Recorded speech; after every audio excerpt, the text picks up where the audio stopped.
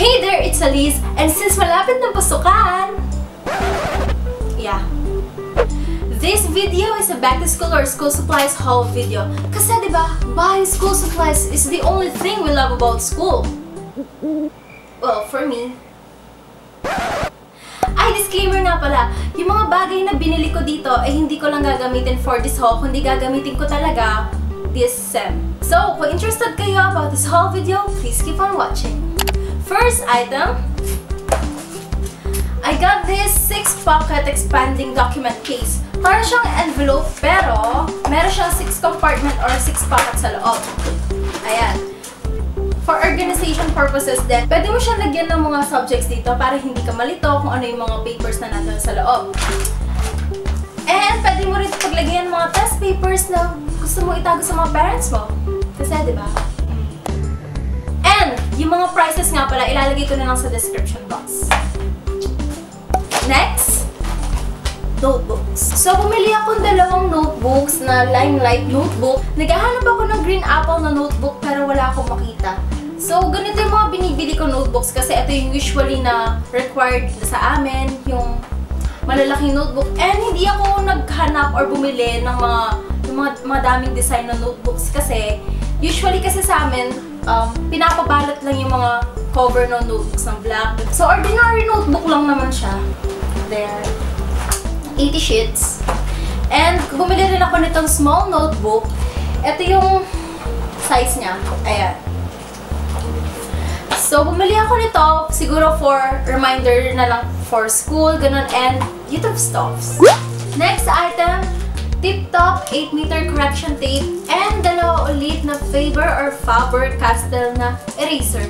Bumibili talaga ako ng dalawang eraser lagi kasi lagi ko nawawala yung isa. So, correction tape and eraser para pilitin natin itama yung mga mali natin. Ang corny. Okay. Next is bag. Papunta kasi kami sa ng body shop nun and then katabi lang ng body shop yung store na to. Marithé, François, Girbaud. Hindi ko alam kung pinronounce ko siya ng maayos. So, pumasok kami sa loob and akala ko kasi mahal talaga yung sa loob. Which is yung iba mahal talaga. Pero pagkapasok ko sa loob, sale. So, tumingin ako and nakita ko to.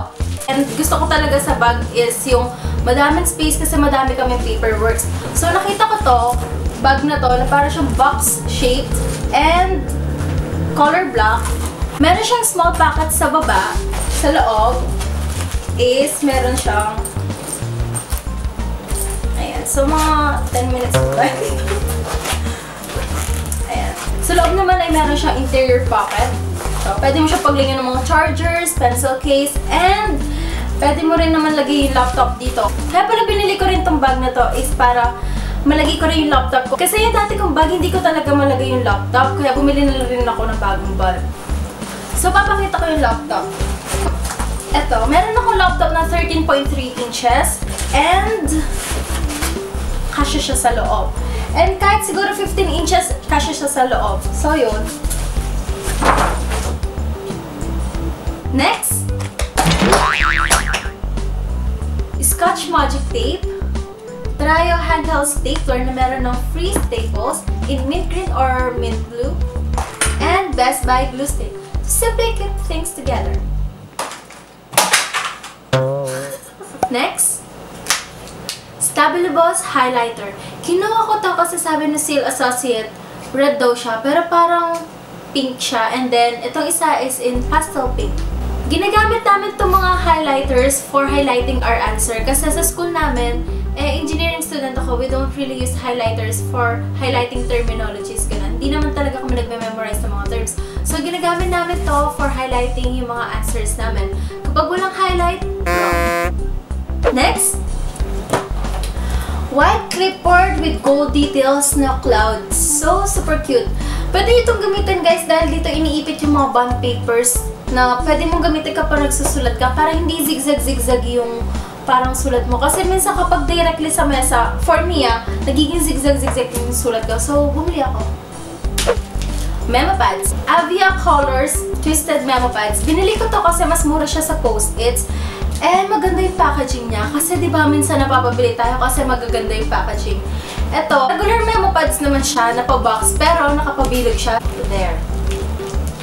So, ito, pwede mo siyang magamit para dito masusulat yung mga reminders mo, and then pwede mo siyang ilagay sa corkboard, ipin doon, or simply i-tape kahit sa desk mo, ganun. So, yun.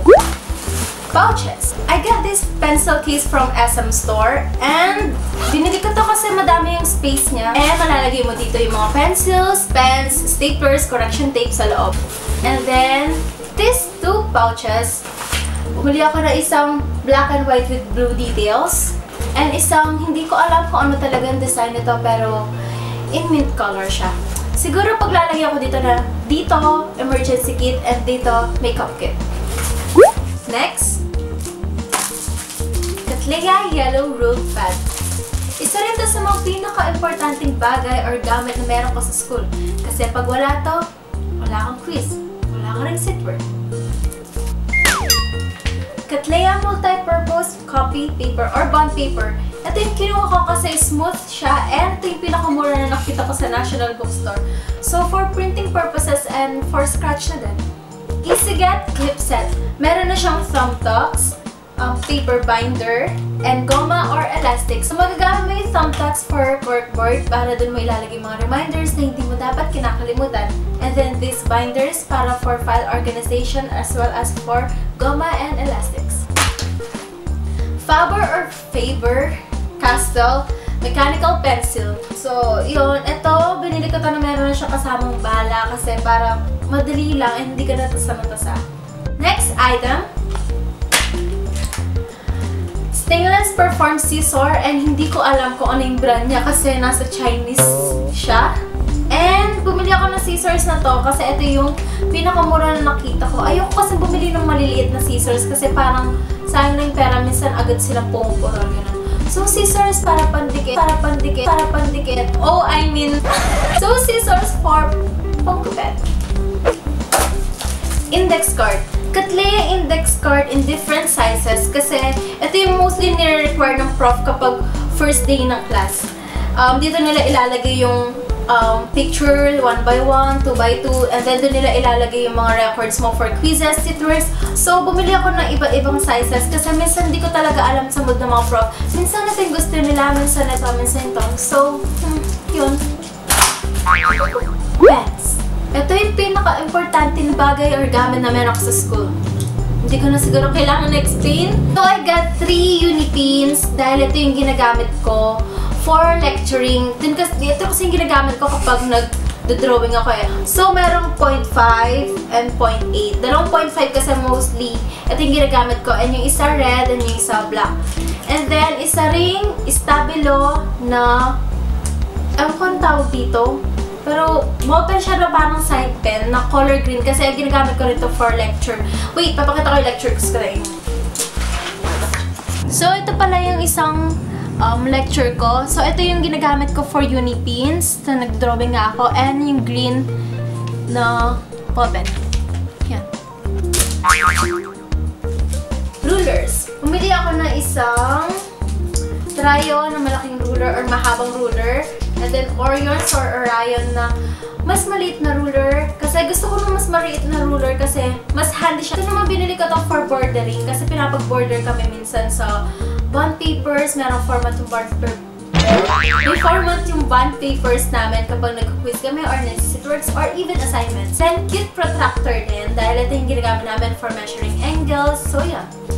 So that's it guys! Finally, tapos na rin tayo. So yung mga bagay na binili ko for this haul, nagagamitin ko rin for this sem. So please like, give it a thumbs up kung nag-enjoy kayo or nagustuhan niyo tong video na to. And please don't forget to subscribe. And pwede rin pala kayo mag-leave ng comment sa baba para alam ko kung ano yung i-improve ko and yung mga videos na pwede ko pang gawin soon. So yun, thank you! See you on my next vid!